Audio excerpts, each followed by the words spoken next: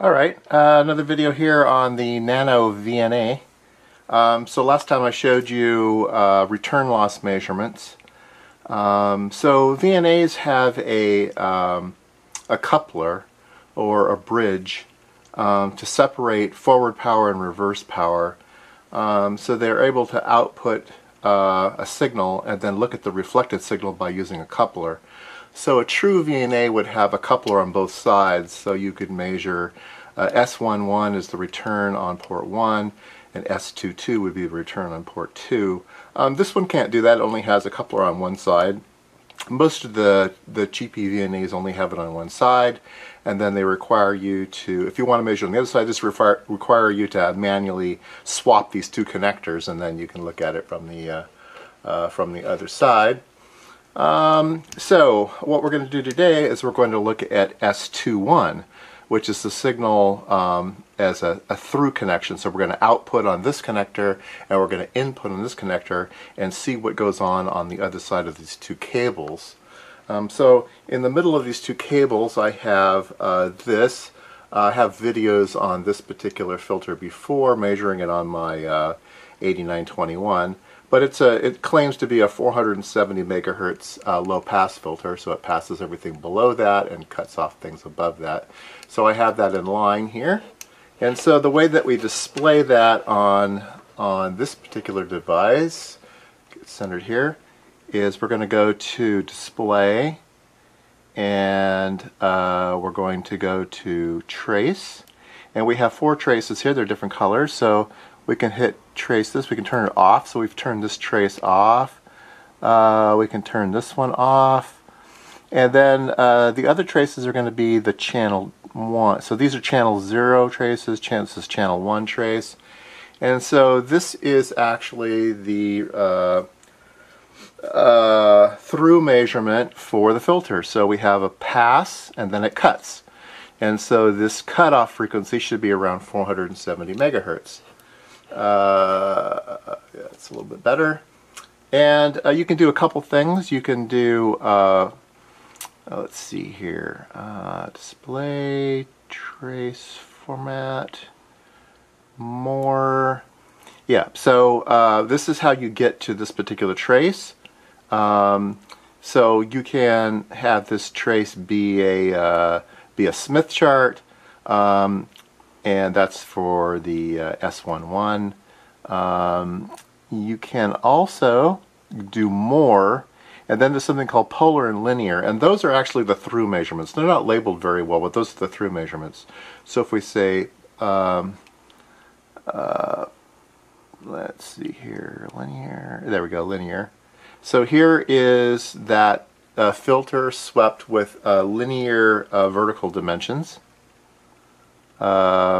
And we can do, let's see, how do we get to, not polar, linear, There's a way to do this, oh, there we go, log max. So we can do log, yeah, so log magnitude for the S21. So this is very tiny writing, but it says channel 1, log, mag, 10 dB, so 10 dB steps.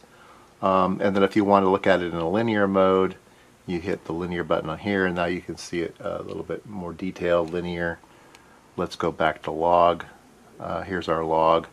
And we can take our cursor here, put it right in the corner, and it's measuring 550 megahertz. And then about halfway down it's around 620 megahertz. So it's, again, I think we measured this also on the HP equipment, and it measures about the same. Probably exactly the same. But this particular filter is long as marked. It says on the board, it says 400 to 470 low pass, and it's actually up here around 550. But anyway, it is a nice flat low pass filter, so that's pretty cool. Anyway, so that's a quick one on how to do a through measurement. A lot of people get these devices and complain, oh, my device is only 2 channels. Well, when you turn it on, it's only 2 channels. So let's turn it off. And we'll turn it on. And it defaults to this. It defaults to only 2 channels on. So if you do display trace, we can turn that one on, and we can turn, what's the other color? This one. So now we have 4 traces. In fact, the 4th trace is very interesting. It's the phase information for our filter. So let's go ahead and, this is very cluttered now, so let's turn off some traces. Turn that one off. I'll turn that one off. That's okay.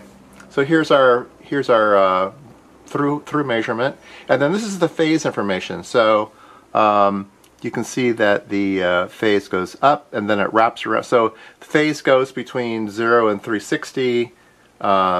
These go between 0 and 180, and then they flip sign. So they go up and they flip, flip. You can imagine that this is just a ramp that goes up and up and up and up and up and up.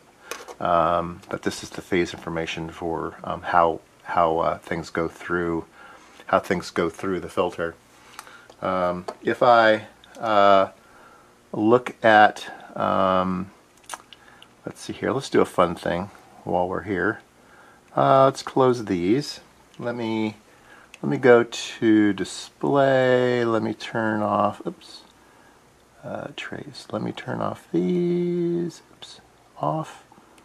And let's turn this one on, and we'll turn this one off. So let's just look, oops, off, there we go. So let's just look at the Smith chart for S21, which is the reflection from this port here. And I'm going to take the cable off altogether. Okay, so the cable is off. And so the only data point that we have is over here. This is our infinity resistance. There's no inductance or capacitance. It's on the line. If you go up, you're adding inductance. If you go down, you're adding capacitance. This is the plus Z direction, the minus Z direction. Anyway, and if we're at 50 ohms, we're right here in the center. And if we're a short, then we're right here over at this point. Oops. But if we add a cable, this is just cable with nothing attached. This is fun. What happens is you get a circle. And what it is it's basically for every, so remember we're sweeping frequency. So for every frequency, the data goes out, it gets reflected at the open, and then it comes back. And if you're at the port, we've calibrated that all out. So for every single frequency, we've calibrated that this particular, what they call plane, the plane at the output of the connector is where everything is referenced to 0 time. So everything will plot in the same direction.